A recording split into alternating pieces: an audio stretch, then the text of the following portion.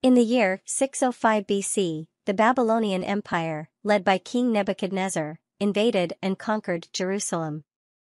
Many of the Israelites, including Daniel, are taken captive and brought to Babylon. The story of Daniel in the Bible begins when he is a young man living in Jerusalem. Once in Babylon, Daniel and the other captives are trained in the language and customs of the Babylonians. They are also offered the king's delicacies to eat and drink. However, Daniel, along with 3 of his friends, Hananiah, Mishael, and Azariah, refuse to eat the king's food and instead request to eat vegetables and drink water. They believe that by doing so, they will remain faithful to their God and not defile themselves. God blesses their choice and they appear healthier and stronger than the others who ate the king's food. Daniel soon gains favor with the chief official in charge of the captives and is given the opportunity to serve in the king's palace. He excels in wisdom, knowledge, and understanding, so much so that the king finds him to be 10 times better than all his wise men and magicians. One night, King Nebuchadnezzar has a dream that greatly troubles him. He calls all his wise men and magicians to interpret the dream for him, but none of them are able to. In his frustration, the king orders that all the wise men and magicians in Babylon be killed, including Daniel and his friends. Upon hearing this news, Daniel asks for some time so that he may seek God's wisdom and understanding. God reveals the dream and its interpretation to Daniel in a vision. Daniel goes before the king and tells him about his dream, which was of a large statue made of different materials.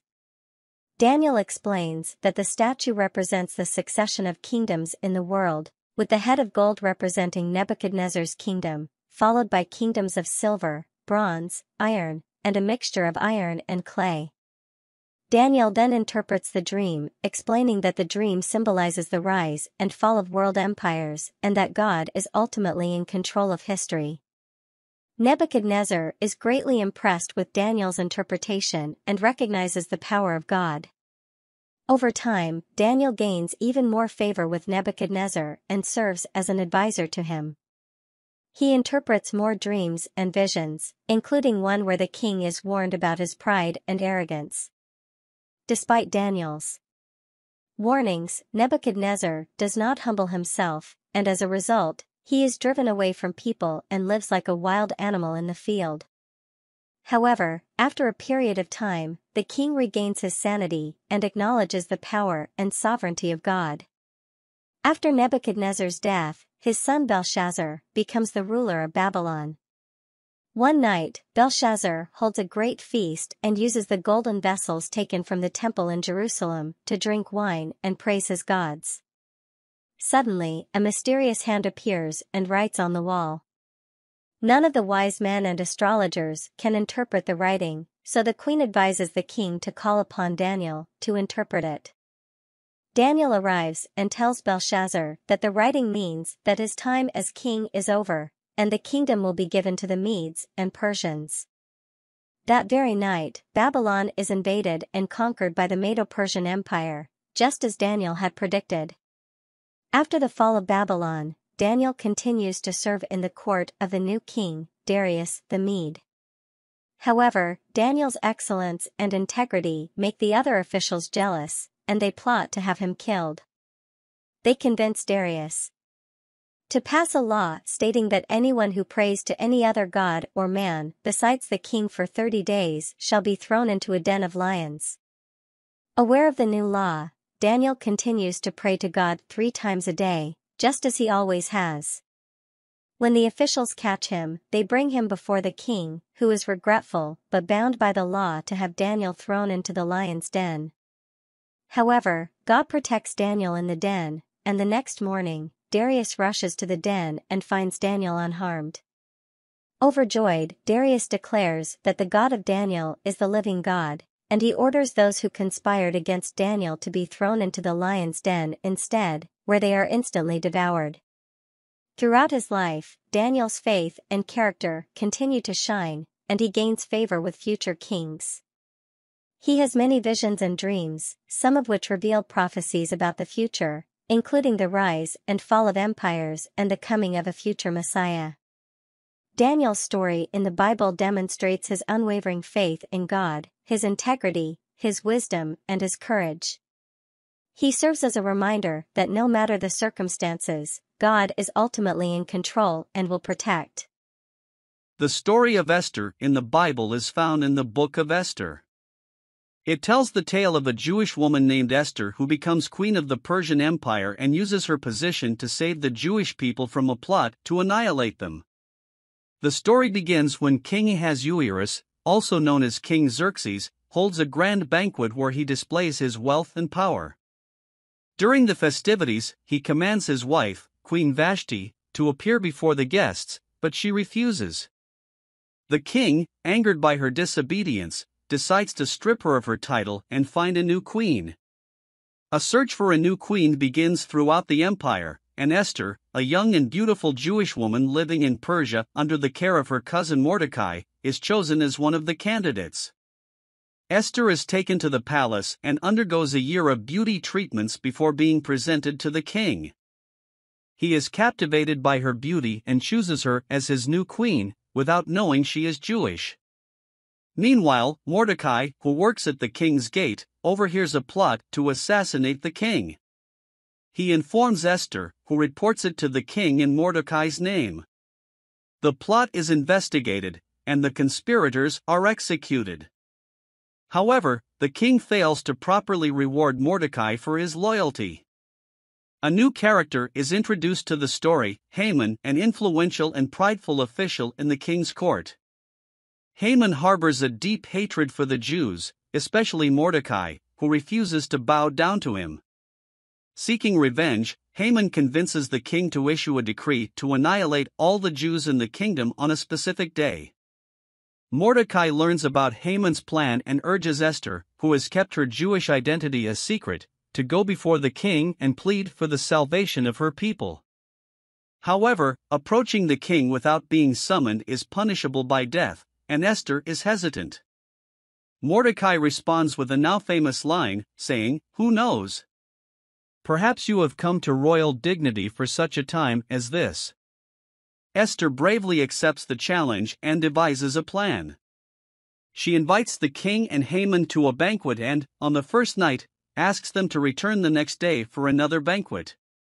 Meanwhile, Haman, upon passing by Mordecai, who still refuses to bow to him, builds a gallows to hang Mordecai.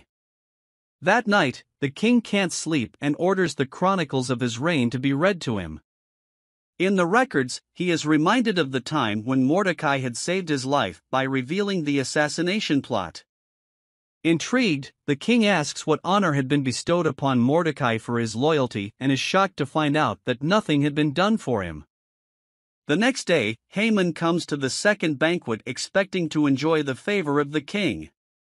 However, before he can make his request, the king asks him how a person should be honored. Assuming the king is referring to him, Haman outlines an elaborate ceremony. But to his horror, the king orders Haman to carry out this very ceremony for Mordecai, to honor him for saving the king's life. Haman is humiliated as he complies with the king's command. Later, at the banquet, Esther reveals her true identity as a Jew and pleads with the king to save her people from Haman's plot. In a fit of rage, the king orders Haman to be hanged on the very gallows he had prepared for Mordecai. In a final act of justice, the king allows Esther and Mordecai to draft a new decree that allows the Jews to defend themselves against their enemies. On the appointed day, the Jews are able to successfully defend themselves and emerge victorious. The story of Esther concludes with the establishment of the festival of Purim, which is celebrated to this day as a remembrance of the deliverance of the Jewish people. It serves as a reminder of God's faithfulness and the bravery and courage of Esther and Mordecai in saving their people from destruction. Hello, kids! Parents and Kids TV is here again to tell us a Bible story. In a time long ago, when the world was filled with wonder, one man stood out among the masses, a beacon of faith and purity. This is the short story of John the Baptist, a figure deeply cherished in biblical history. John was born into humble beginnings, yet his destiny was anything but ordinary. From an early age, it was clear that he was destined for greatness.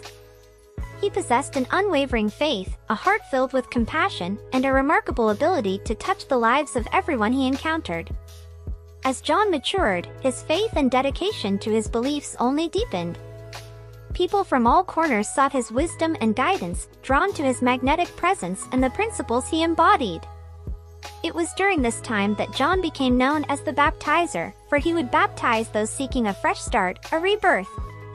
John's baptism symbolized a cleansing of the soul, a preparation for the coming of a greater power. His devotees spread his teachings like wildfire, igniting a spiritual movement that reverberated across lands. This powerful encounter solidified John's belief in his purpose, to pave the way for Jesus and prepare the hearts of humanity to receive him. His unwavering dedication never wavered, even in the face of adversity. John fearlessly spoke out against corruption, challenging even the mightiest of rulers, for he knew that the truth must always prevail. While his message angered some, many recognized the importance of his insights and sought redemption through his spiritual teachings. The world lost a guiding light when John was unjustly imprisoned and eventually beheaded, a martyr for the righteous path he had walked so faithfully. But his legacy persisted, echoing in the hearts of millions throughout the ages. John's story may be short, but it's an undeniable testament to the power of faith, compassion, and the ability of one person to leave an indelible impact on the world. His unwavering devotion still inspires countless souls to this day. So, let us remember John the Baptist, a man who devoted his life to guiding others towards Jesus Christ.